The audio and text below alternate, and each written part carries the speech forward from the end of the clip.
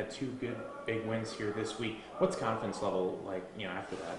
Well, going all the way back to probably the end of the season, where we basically have played two playoff series, even though one of them was in the regular season. And, confidence is only, I say it over and over again, it's only as good as your next day starter. Your momentum, next day starter. So the way we've been throwing the ball with our starters, we're in really good position.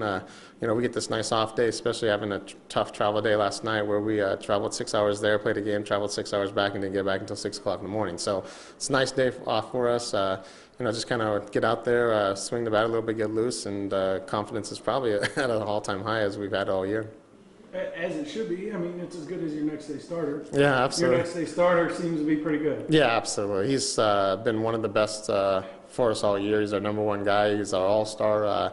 Wouldn't want anybody else in this position. As I told him that throwing the last game of the season when we needed to win. And it's nice to have a guy like him that that's going to go out and compete, throw strikes. Doesn't mean he's going to win every game, but at least we're going to have an opportunity to get out there and at least be in the ball game, and what we're going to get. So it's a good feeling to have going into game one at home. Did you kind of know this was a possibility? I mean, you switched up the rotation for the last series, and was it in hopes that you keep us going in this one? I wish I was that smart. Well,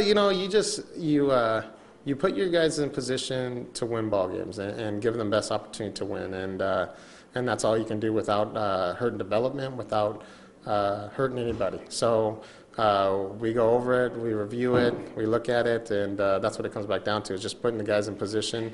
And obviously we played 139 games in the regular season. We have 2 playoff games, and I'm not trying to hurt anybody's feelings. This comes back down to winning ball games for these guys that have put in the effort and put in the time, and we owe it to the fans, we owe it to the city of Fort Wayne to go out and do that, and that's what we're going to try doing, is putting our best players out there to get in the best possible position to win ball games. Now, tomorrow you're either going to be playing Lansing or I'm blanking on the other team. Dayton. Do you guys have any preference as to who you're playing tomorrow? Oh, none at all. You got to go out and play anyways. You got to, you got to go play 9 innings, hopefully, and. We both of them are pretty comparable. Both of them have good pitching. Both of them have some power in their lineup. It doesn't really matter. We played the second half as good as we played. One stretch we played both of them. We played 3 games at their place where we beat them, where we swept Lansing, and we played Dayton and beat 2 out of 3. So there's earlier in the year they took it to us. So it doesn't really matter. We got to go out and play our game, and we're not going to change anything that we're going to do that we've had success with. How about matchups? Do you match up better against one team or the other?